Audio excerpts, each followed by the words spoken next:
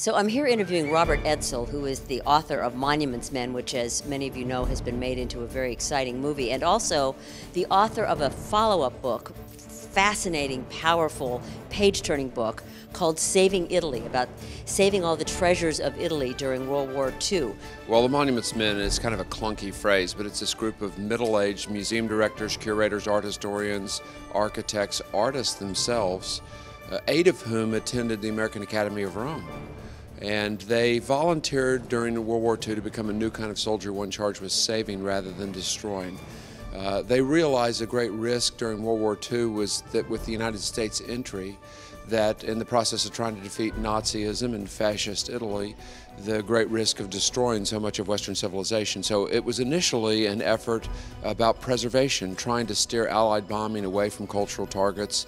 And then ultimately, of course, once boots got on the ground, it became part of the greater treasure hunt in history, trying to track down thousands of works of art stolen from some of the great museums in Italy. Robert Edsel, the author of Monuments Men, after being a very successful career in business, decided that life needed a change, and he took his family to Italy, where he lived for 5 years, I think mostly in Florence. And while there, he was just curious about the whole history of World War II, the art. What happened? How was it preserved, or was it preserved? How much damage was there with the bombing and the theft of the art?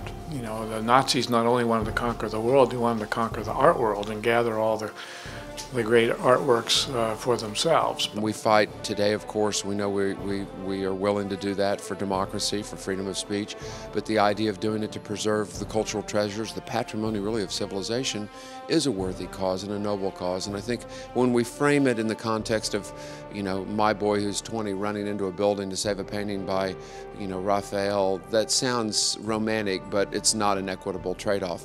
If, on the other hand, he and a group of fellows are doing it, and now we have women also serving, to try and preserve something that's part of our background and heritage, I think that's a noble endeavor. And while we'd hate to lose anybody, I think that's something that's important.